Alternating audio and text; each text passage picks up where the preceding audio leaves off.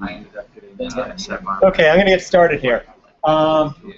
First, I have noticed that some people have yet to submit Linux Lab 2. Okay? Again, I'll impress upon you. Please do not fall behind. Okay? Computer science has to be learned sequentially. If you fall behind, it can snowball quickly, and it'll be beyond repair, beyond hope. Do not fall behind. If you have any problems, come see me, and I'll make sure that you're up and running with us, the rest of the class. So again, and this goes for any computer science course, or any math course, or any other course, but it's particularly important in computer science. Okay? So if you're missing things, get to them now. Okay, today we begin lecture module 3, which of course is chapter 3, storage. And there's also Linux Lab 3, and that actually kind of coincides because we start looking at the Linux file system. As we look at storage, well, of course, I'll cycle back to Kreider's law there. I did want to, again, just draw everyone's attention to the recent emerging topics. Hackers launch Apple ID phishing campaign amid iCloud security fears. Okay, this is social engineering. We'll learn later on when we get to security that social engineering works even better than almost any other type of, or it's done first in terms of hacking. So of course, it's in the news. We all know about the iCloud, security flaws, and it was revealed that it was weak passwords on behalf of the celebrities who were using weak passwords. And again, we continually state, don't use your dog's name, your cat's name. Well, celebrities may. But again, it's in the news, iCloud security. So suddenly you get an email, and it preys on your fear. Oh, click this link, and immediately your system is compromised. Another interesting thing. This was either today or yesterday. Google is holding public forums over in Europe, and they're seeking input on what is reasonable for them to purge, get rid of old information. So they're actually looking out for people's privacy. And we'll talk about Google as a business down the road. But in the tail end of this course, we'll start talking about computer ethics. And actually, I'll slowly introduce throughout the course. And in ethics, we look at, say, 3 distinctive classes: social contract theory, stakeholder theory, and stockholder theory. I won't get into all of them, but social contract theory. Social contract theory states that an organization should do more good than the resources it consumes. Okay? And Google really does take this approach. Green computing, a very good organizational culture. And again, right here, they're now seeking public input. What does the public want? They want, what kind of time frame does the public want for us to get rid of our data? I can't imagine any other big company, Microsoft, Yahoo, Facebook, ever doing this. Facebook is going to hold onto your data forever and use it for their profits. So again, we'll look at Google and business and security and all these things down the road. But getting back to storage. When we look at storage, the first thing I want everyone to keep in mind is Kreider's law. You recall what Kreider's law was. It was essentially the equivalent or the corollary to Moore's law. So we see that storage technology is seeing the same exponential increase as processing power. Actually, Moore's law is linear, and storage is linear too to some extent. But keep that in mind, please. So let's just jump right into the PowerPoints here. I put this up just to kind of refresh everyone's memory. The memory hierarchy. It's also commonly referred to as the storage hierarchy. And what the memory hierarchy or storage hierarchy states is that as we move out from the CPU, memory and storage will get slower, but it will also become more affordable. And we find this in many areas in computing, that we have this trade-off, efficiency versus effectiveness. In this case, it's cost effectiveness. Because we can't afford to build a computer with all this high-speed memory. It would just be too expensive. So we balance it. Okay? By the CPU, of course, we have very fast registers and cache. And then, of course, we move out to the RAM, which is kind of a nice intermediary between the cache and storage. And we're going to look at all the characteristics of storage in this presentation. So let's begin. Storage. When we look at storage, we can distinguish between the medium and the device. Now, in some cases, the medium and the device will be a single unit. You look at a USB drive, right? Okay, it's flash storage, but it's integrated into the device itself, which is the USB connection. We look at the internal hard drive, the magnetic hard drive, right? We have the platters, the magnetic platters that spin, okay, on the spindle, but they are housed and integrated with the device itself that actually does the reading. Okay? In some cases, the medium and the device are separate. You look at the DVD or the CD, right? I have a DVD drive, but I have DVDs. And of course, I put the DVD in the DVD drive, and it reads or writes the DVD. The medium and device can be internal, external, remote. Okay? I added something here on that last bullet, because the book, and it's correct, storage devices are typically identified by letter. That is correct. But what the book doesn't stress, or at least illuminate, is that drive letters are actually dynamic. Okay? They're assigned, and you can statically map them or assign them, but quite often the operating system will assign them sequentially. Okay? So if you have, say, an external DVD drive and a USB drive, well, it depends on what order you connect them to your system on which letter they get. Okay? It depends on the operating system, it depends on a few things. So just note that people, they'll say, especially on campus here, we'll refer to, the H drive, the G drive, things like this, okay, as if they are, static and unchangeable, immutable. But that's not the case. Here they are statically mapped. But drive letters are typically allocated dynamically. Okay. When we look at storage systems, we can distinguish between volatile and non-volatile. And again, we're using, I'm throwing around these terms, memory storage, or maybe I'm just throwing around the term storage. We know we can distinguish between memory and storage because memory is is volatile, to where if I turn off the power on the computer, of course, whatever the contents in memory, they go away. Whereas the hard drive is non-volatile. I turn off the computer, the hard drive should retain whatever its contents. What else? What's the further differences between memory and storage? Well, memory is byte addressable. Addressable at the byte. Remember, the byte is the smallest addressable unit. And there are two things associated with every byte, the address and the contents. Whereas when we go out to storage, we're going to see the smallest addressable unit will be the sector, or actually more often, the cluster. And I'll get to that in just a minute. When we look at storage, we need to distinguish between random and sequential access. Random is direct access, okay, which means direct access requires an address. It can be referenced. Okay? Now, sequential access, of course, is the best example, of course, is the tape. Okay? I write serial starting at the beginning to the end. If any of you are, hey, by the way, let me ask, how many people out here have never used, say, audio cassette tape? Okay, never used one? Never used one. Okay, so people, okay. I just need to know and when I really truly date myself, because at some point we're going to have a generation that has never touched a cassette tape. It's probably not too far. I always went to an elementary school. My mom teaches there. There's a kid in fourth grade. Oh yeah, I'm running Dr. Job after class today. Learning the program. I'm like, you're 10. That's great. Yeah. And of course, it doesn't count if you went to like the Boston Scientific Museum and you used a cassette player there. But yeah, probably not too far in the future, people will have no idea what an audio cassette tape is. But if you remember audio cassette tapes, if you wanted to find a song, what do you have to do? Fast forward, fast forward, fast forward. Is that it? No. Fast forward, no. You go past it, rewind, rewind. Okay? That's sequential access. Okay. So a computer, we almost take for granted that we have this random or direct access based on the address. And that is a property of the device, the medium. But know that that may not be the case for all types of data. Okay? Up on the board, I did this for last class. I won't walk up there this time. I just drew a little table. And what you see is a table, columns for social security number, a column for last name, and a column for the first name.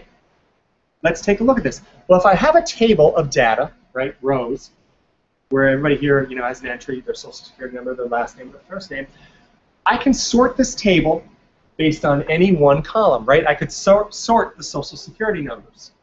But as soon as I sort those social security numbers, the last names and first names are in entirely random order, right? Someone with a social security of 00000000000 could have the last name of, Zelinsky, Williams, okay? Someone with the next lowest social security number could have the last name Anderson, okay?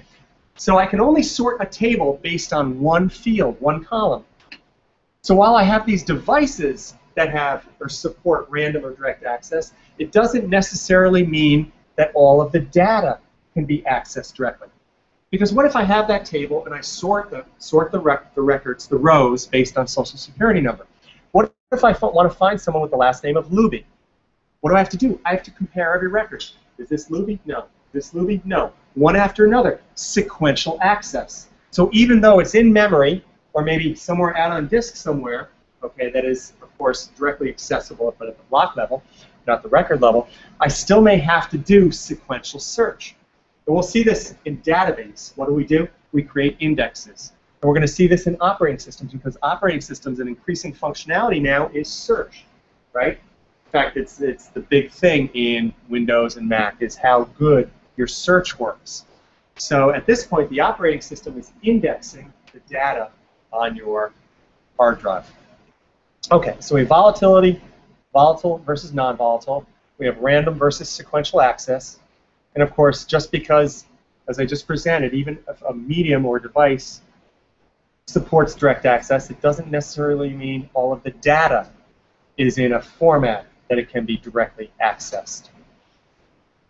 Okay, now, logical versus physical representation. I introduced this already, right? And we'll come back to it in operating system. The operating system is the resource manager. It manages physical resources, your keyboard, your screen, the printer, and it manages logical resources, internet connections, files, okay? I put up the definition of abstraction, just added that this morning, just to make sure it was there. The separation of the idea from the physical implementation. And that's actually what the operating system and even a lot of these applications do for us, right? We know that the machine architecture is working with ones and zeros according to the machine instruction set, the architecture. We don't want to deal with that. When I store a file, I don't want to think, okay, I'm going to store a file at cluster, 1 million, and then the second portion of it I'm going to store at the next, free cluster at 2 million, the next one 3. I don't think of that. I just think I have a Microsoft Word document. It's my paper, right? There's that logical file representation of the file name, and I let the operating system manage the specifics, that mapping, okay, from the logical to the physical. Because at some point that file needs to be saved on my physical hard drive. So it needs to be broken up into clusters and saved. And I'll define a cluster here in just a minute. So when I ask, what performs the physical to logical address translation? Yeah, the answer is the operating system. Okay, so when we look at the logical representation of the file, and now, when we're talking about logical file representations, we're actually talking about operating systems. Okay, the operating system is the resource manager. The file system is probably the most visible aspect of the operating system. Why? We work with files, right? I have MP3 files. I have high-definition movies. I have papers. I have all these things, and we think of them as files. So the file, again, is the logical representation, anything stored on a storage medium, and we associate every file with its file name. And again, the file name can have two parts, right? It can have a file name, it can have an extension. And certain operating systems will work on extensions intuitively, right? You have your file manager, whatever, and you have a file with a .docx extension. You double-click on it. Microsoft Windows knows enough, because it has the association, to open Microsoft Word and load that file. Okay? Not every operating system will have those associations. Okay? That's a convenience feature. And we'll see when we get to operating systems, yeah, great, it's great for convenience, but it takes resources, right? all those little things add up to the RAM that is necessary to run Windows. And if you have an operating system that requires a lot of RAM, memory, to run the operating system, you have less memory available to run your application. Everything else runs slower. Great, your operating system is real fast, but everything else is a complete dog. Okay? And we'll look at that. Folder. Folder, also known as a directory. And here's a really interesting thing. Well, interesting to me, which means it's probably not that interesting. In computer science, forever, we referred to what is now referred to as a folder as a directory. When Microsoft came along and said, no, we're going to rename it. And it's kind of interesting that they can do that. Because in almost no other discipline, I mean, this was core computer science. Files, directories, you read any operating systems book. To have an organization come along and rename something that was a basic fundamental term. You'd never see that in biology, right? No longer are we going to call things phylum or species or kingdoms. I'm going to call it this now and rename something. So it's kind of interesting that Microsoft could come along and just rename this fundamental concept. But they did, and now we're all using or calling them folders. But when we get back to Linux, Linux Labs, they are directories. Folders are directories, and really the proper name is a directory. So when we look at the directory system, the folder system, okay, what is it? Okay, the file system. File system is hierarchical, okay, which means it has, of course, levels. We have the concept of parents and children, or folders and subfolders, directories and subdirectories. It is an inverted pyramid. So the root is at the top, or at least this is the way we represent it. Okay? And we'll see the root denoted by the slash there. Okay? So if I ask you what is the root directory in Linux, the slash. Okay? So if I look in this first level, okay, I have the folders bin, dev, home, etc., lib, user. And these are standard in Unix and Linux. Okay? Anybody know what bin stands for? What's that? Well, what did we just do with numbering systems? Binary. Okay, yes. Okay? So they're binaries, which means they're executables. Okay? This is where the core part of the executables for Linux are stored. Okay? So these are the programs, you'll be doing, start to lose my voice again, ls, all of these core commands are located in the binaries. Dev, what do you think dev stands for? Yes. Developer? And I always get that. No, but if you think about it, an operating system doesn't care if you're developing. That's more of an application standpoint. What does the operating system manage? Resources, right? Devices, okay? Printers, things like this, okay? I won't go into the others. I did want to introduce, though, because I did introduce this in the Linux Labs, the concept of a namespace. So I just added this morning, okay? A namespace is a set of identifiers. And in computer science, of course, in computing, they must be distinct. Or we must be able to distinguish or disambiguate between them, right? In a computer, I cannot have any confusion, okay? I need to discretely, deterministically determine each step and each path along the way. So, when I look at this, of course, I have the etc. directory, subdirectory here, okay? And it's hard to see, but I have another etc. down at this other level. But I can distinguish between them. I could not have another etc. at this level, or bin or dev or anything else, home, right? Because that would be ambiguous, okay? A namespace must have unique identifiers. But I can distinguish between this etc. and this etc. by providing the full path. Okay, so what do I do? Of course, the full path. This etc. here is home, okay, or root slash etc. This etc. down here is root user USR slash. So I'm separating the directories and subdirectories by a slash etc. So that would be slash user etc. would be this etc. right here. And of course, I can uniquely distinguish between them. Slash, etc. is different from slash USR, etc. Okay? So there's no ambiguity there. So any particular level will create its own namespace, because if I provide the full path name, I can distinguish between them. Okay. Storage system characteristics. Won't go into this in real detail. We're going to go over magnetic, optical, and electron.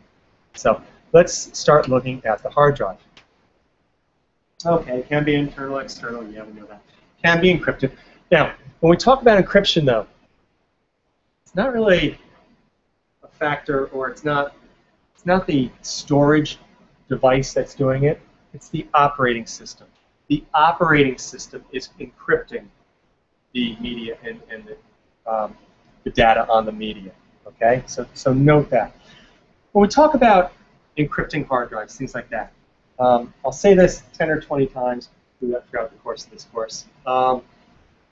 You hear me state that security is 75% policy. Okay? I'll give you an example, and I'll repeat it several times. If I choose to never connect my computer to the internet, the likelihood of me catching a virus is probably about 0, right? If I just have my computer and I never connect it to anything, it's pretty safe. Okay? Me choosing to connect it to the internet is policy. Security is 75% policy. Okay? Encryption. Okay? If you choose to encrypt your hard drive, right? Policy. If you're an organization, you can enforce or require that employees encrypt their hard drives. And why would you do this? Well, someone leaves their computer, loses their computer, it's stolen, whatever. It's unusable to whoever gets it. Why? Because it requires a password to access anything on it, the operating system, the applications, and the data. By the way, how many people encrypt their hard drive? My recommendation is encrypt your hard drives. You never know. Let me ask you this. How many people, to some extent, save their password keychains in their browser? At least for basic sites. Do you let your browser save your passwords? That's invaluable, does it now? And then everywhere you log on, Blackboard does it for you. Okay. What about other passwords? Google, Gmail? Do you have to, this is your policy. Do you save your passwords in your keychains? Think about this. If you're not encrypting your hard drive, should someone get your computer, they can just turn it on without a password, right? Or there are ways to bypass it. Maybe you have a password set in the operating system, but there are ways around that too with a USB drive, things like that, where they can start pulling these things off. So I highly encourage you to encrypt your hard drives. Question? No, just, okay. Actually, do you ever watch those DEF CON videos? The DEF CON conventions they have out in Vegas? There was one about a guy, he got his computer stolen in Boston, and then he spent like 3 years following the guy through it, and he had the key loggers and everything, and eventually got the guy's home address, his Facebook, and all that. Just like it was like a client service. I mean, when it came back on from the DSL, he was able to find it, and he just tracked it all down. The guy had a key logger, so a keychain, so he was able to get all the guy's passwords. It was his computer. Yep. And then he, sent the cops after the guy 3 years later. After you have some fun with him. Yeah. He was sending messages to him with the Mac, so he could speak without showing anything up. So he's like, "I'm gonna get you," and then, that's right. Pretty cool, though. Yeah, stuff of movies. Okay, so let's take a look at how a hard drive is constructed, how it operates, because this is important understanding for our understanding of the memory hierarchy. Okay, so here, of course, is the picture. I have my platter. Okay, and of course this spins around. But let's take a look at what it is. So I have tracks, sectors, clusters, and cylinders. Okay, so I have it right here, and you can see this. And I'll cycle back to this. So if I look at just a single disk, okay, I have concentric tracks, okay, that go around. Okay, I divide these tracks into pie-shaped sectors.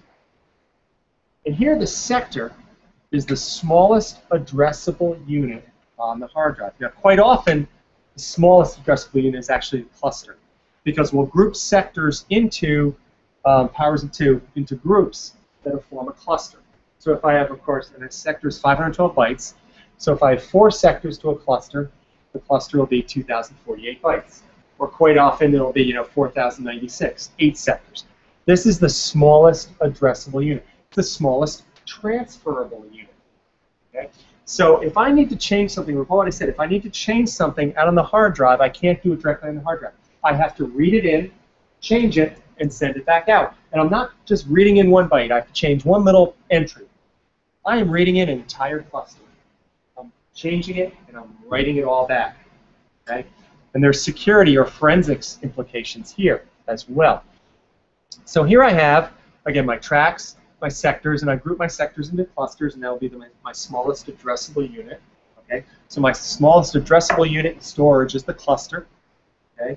There'll be some power of 2, multiplied by 512. Smallest addressable unit in memory, of course, is the byte. So here I have 4 platters, so to speak. Each platter will have a read-write head on each surface, so both the top surface and then, of course, underneath. So if I look at these 4 disks, 4 platters, I'm going to have 8 read-write heads. Okay? The read-write heads sit on a mechanical arm, and they move in and out. The platters, of course, spin, so when the data spins underneath the read-write head, of course, I can either read it or write it. Okay. Now, why is this important? Well, if we take a look at the actual access time, and let's recall, remember what I said with my memory hierarchy, as we move out from the CPU, things get slower, but also more affordable. The CPU, let's say, is moving, 3 gigahertz machine, right? Is executing instructions at 3 billion clock cycles per second. 3 billion clock cycles per second. Now we're going to start talking about this storage device, the magnetic drive, and what does it take to actually get to a piece of data on the hard drive? Well, first we have the seek time. Okay, that read-write head has to move in and out over the tracks. I have to find the right track, that concentric circle. On average, 3 to 12 milliseconds. Okay? Again, 3 to 12 milliseconds in contrast to 3 billion cycles a second. Okay? These numbers are just so extremely far apart. Okay, so the read-write heads are now positioned over the correct track, but now it has to wait for the disk to spin underneath it. Okay? Even a fast disk, 10,000, 15,000 rotations per minute gives us an average time about another 3 milliseconds. So if I look at my seek time, 3 to 12 milliseconds, average 6 milliseconds. Now I have a rotational latency, 3. I'm now up to 9 milliseconds. And then I have the transfer rate of 1,000 megabits per second. And recall, small b is bits per second, right? Capital B, bytes. Okay? File sizes come in bytes. Okay? So quite often, if I have a large file, let's remember I'm multiplying by 8 to get the actual bits per second, the transfer time. So again, this figure, 6 milliseconds plus another 3 milliseconds plus the transfer time just to get into memory. And I may have to write this back to disk, right? If I'm going to change something, I read it in, I change it, and I write it back to disk. Well, quite likely, almost for sure, that read-write head has moved, so to write it back to disk, what am I doing? I have another seek time, more rotational latency, and another transfer time. All the time, how much time has this taken place? Probably, half a second or something like that. Depends on what else is going on. Or that may not be reasonable. How about a tenth of a second? In contrast to the CPU, which is moving at 3 billion cycles per second. Okay? You can see that the latency of getting anything from the hard drive is just immeasurable. Okay, so hard drives, we are seeing the evolution slowly to solid-state drives and maybe even hybrid drives. They are expensive. Going up to the solid-state drive on the MacBook Pro adds about another $1,000. That's huge. The performance is great, though. It uses less power. So, of course, the MacBook Pros that have solid-state drives, you get great battery life. They're more resilient to falls. When we talk about, disk crashes, where does that term come from? That comes from the read-write heads actually physically making contact with the cylinders or the platters themselves. It's a disk crash. Of course, if there are no moving parts, flash memory can quite often withstand a fall that a hard drive could not. Okay, so we have internal and external. won't go into that. Connections. Mac has gone to a Thunderbolt connection, which is real nice. But even USB 3.0 is getting real fast. So we're starting to see, nearly equivalent speeds to what an internal hard drive can do. So disk cache. Disk caches are necessary. They really do improve performance. They can be, part of the RAM, or they can be a separate chip on the device themselves. Disk caches can take advantage of what's called locality of reference. This is not in the textbook.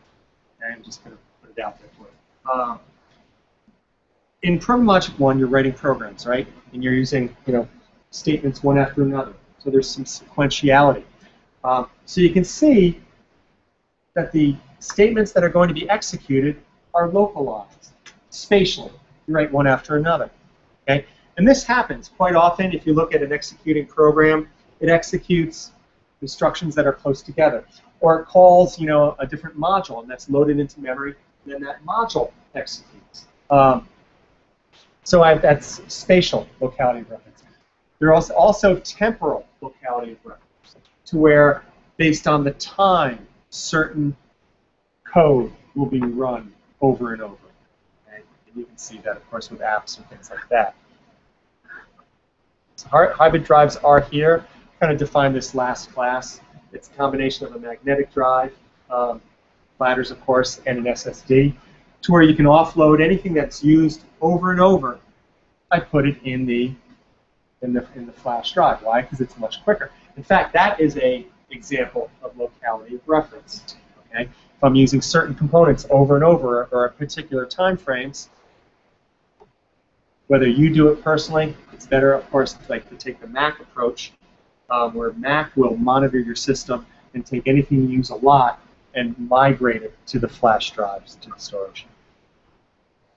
Okay, partitioning. Partitioning still has a use. There was a time, way back my day, we habitually partitioned our hard drives. Why would we do this? Why? Because we'd cut up our hard drive into several logical drives.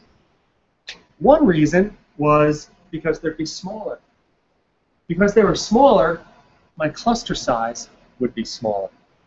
Okay? If anybody has a calculator, take out, what are typical hard drive spaces now? 1 terabyte, okay, 1 trillion, okay, 1 trillion bytes. If you were to divide that by a sector, 512 bytes, see what you get. And you're going to see that the address space, even in a 64-bit computing, okay, may not be large enough to uniquely address every sector, which is one of the reasons why we group sectors into clusters. Okay? So partitioning, if I partition my hard drive and break it up, okay, into smaller drives, I can get smaller cluster sizes. Why is that important? Well, think about a file. When we start looking at lost space on the system, say I have a 100-byte file, and I store that in a 4096-byte cluster. I'm wasting nearly 4,000 bytes, right? 4,000 bytes is just empty. What if my cluster size is only 2048? Well, now I'm only wasting 2,000 bytes. With any file, I'm always going to have some lost space, some slack space, and we'll look at that when we get to security, because there are other implications there.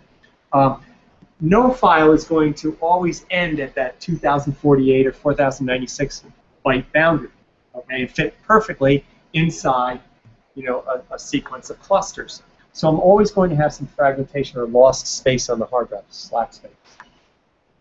Now I'll come back to this. I'll say, hopefully pique people's interest here.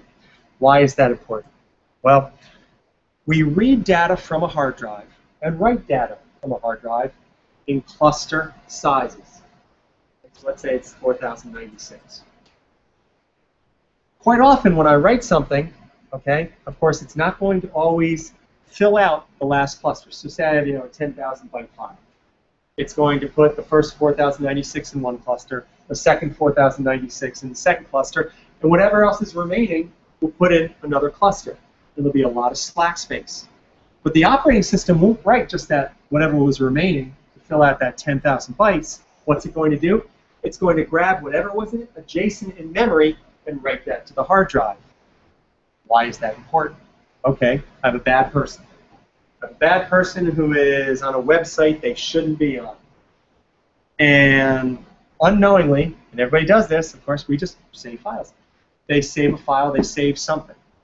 And the operating system starts grabbing memory, okay? But at the tail end, it doesn't, there's more, it needs more information to fill up that last cluster, so it just grabs whatever was next in memory. That could be the open browser on whatever bad page this bad person was on. And that gets written to the hard drive without that person knowing it. So even though this person had great practices in trying to stay secret, the police, FBI, whoever grabs the hard drive, looking at the hard drive, I can see in the Slack space, oh yeah, right here. You never saved that web page, but when you wrote another file, your operating system grabbed that portion of memory and wrote it to your hard drive. And this is digital forensics. Okay? And I'll get back to this when we get to security, give some demonstrations. So partitions have a great use today. Computer manufacturers use it because they will put a recovery partition in there. And it really cuts down on their help desk. Help desk is pure overhead to an organization. You launch this product, great. But then you have a help desk there to help, and you're paying people on your help desk, and depending on the level, you may be paying them a lot. They're not selling any product for you. They are just, you're paying them to support product that's already been sold. With recovery partitions, of course, it makes it very easy. Your system's corrupt. Oh, we're just going to reinstall. We're going to blow away your data. You're going to lose everything. But at least from the businesses, from Microsoft or Dell's perspective, I'm just going to do it. My help desk technician can move on to something else. Your data's gone up, but your system's up and functioning. So from Dell's perspective, cool. Bless you. Okay.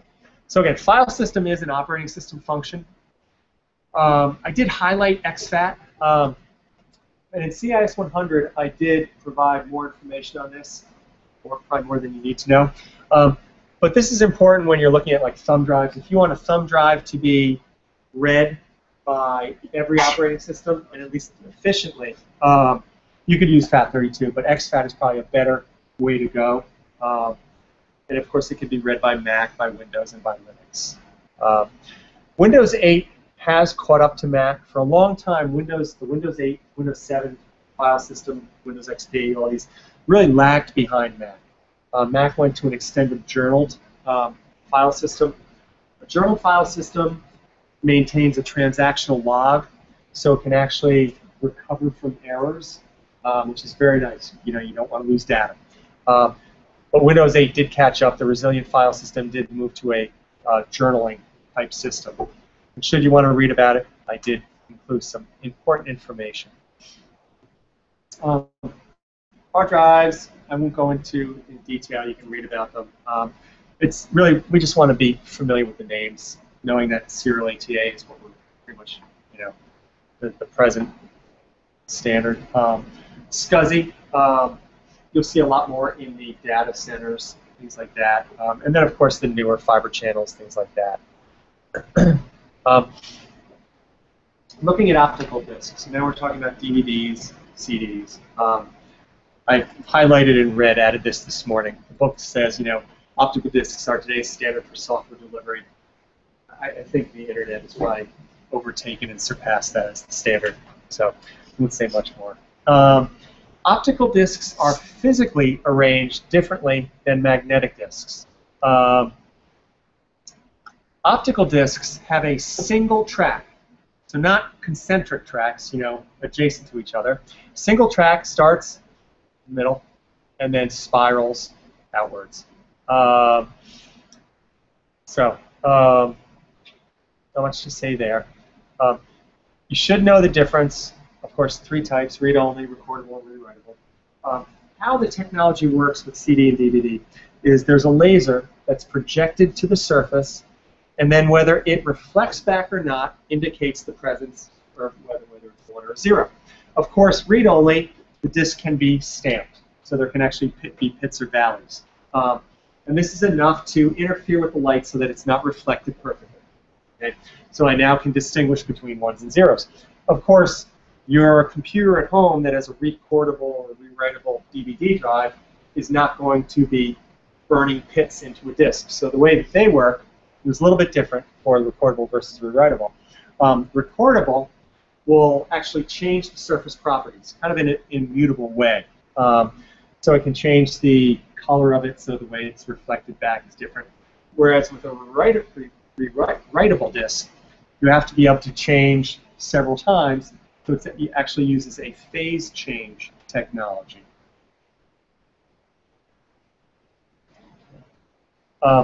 Flash memory, you don't need to know I added that there are two types, NAND and NOR. You don't need to know that. I just put that up there. But if we look at that, you don't even need what's in the parentheses to understand it. NAND uses block accessible. Okay, when I talk about blocks, I'm talking 512 bytes. So if it's NAND, what is addressable at 512 bytes? What's addressable at 512 bytes? Or what's addressable at the single byte? Addressable at the single byte is memory, right? Every byte in memory has an address. Okay? So if I look at that, NOR is byte addressable, so it's replacing the electronically erasable, programmable, read-only memory. Okay? That's my BIOS, right? But it's byte addressable. So NOR will be memory. NAND is block addressable, 512 bytes. 512 bytes, very similar to the hard drive. Okay? The block versus the sector. Okay? So NAND will be used for our USB drives. I don't know if anybody's seen, by the way, Staples. It's through a rebate, but they now have, it's 128 gigabytes USB drive for $44. So, someone just told me B&H Photo has one for $40. That's just ridiculous. Kreider's Law. Ridiculous. I was at Office Max or something. It was gigabyte solid state drive, USB plug-in for $250 or something. You're kidding. That's incredible. It was on sale for like back Still. to school, but Yeah. When you think $250 for a terabyte, and Mac is charging an extra. grand. Yeah, and that may not be. It may be down to $500 or $700. Again, the price just keeps dropping. It's funny you say that because the laptop I bought from school, I was originally going to get a different version of it. Yep. That was like $7.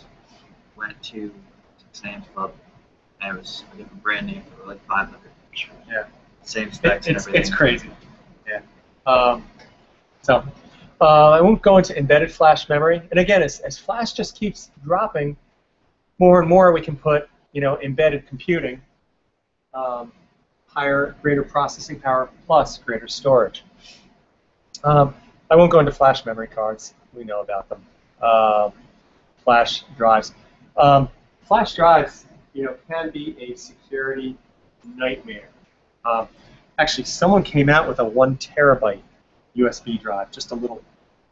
It's kind of it's a little bulky, but still a terabyte. It's a security nightmare. I mean, literally, you can walk out with an entire organization's information on a little thumb drive. Okay. Other types of storage. We're going to talk about cloud storage, and actually cloud computing throughout this course. Many people here are using cloud, storage. I use it. G Drive, Box.net, Dropbox. And again, there are iCloud. There are security concerns. You can, but hopefully, if you're following good practices in your home as well.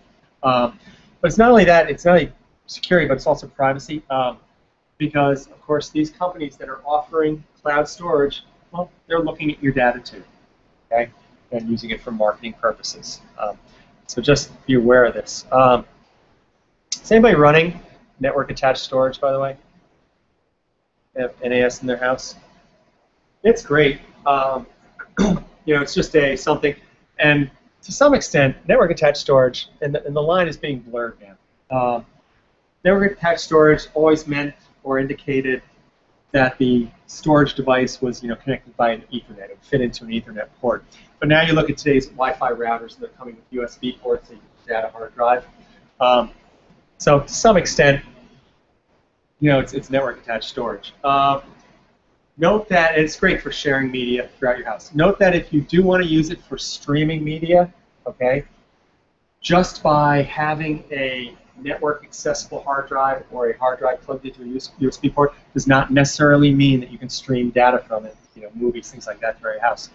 If you want to be sure that you want to do that, make sure it's DLNA compliant, so the Digital Living Network Alliance, and if it's DLNA certified, which means you can stream any type of multimedia through your house, you know, so Wi-Fi TVs, things like that.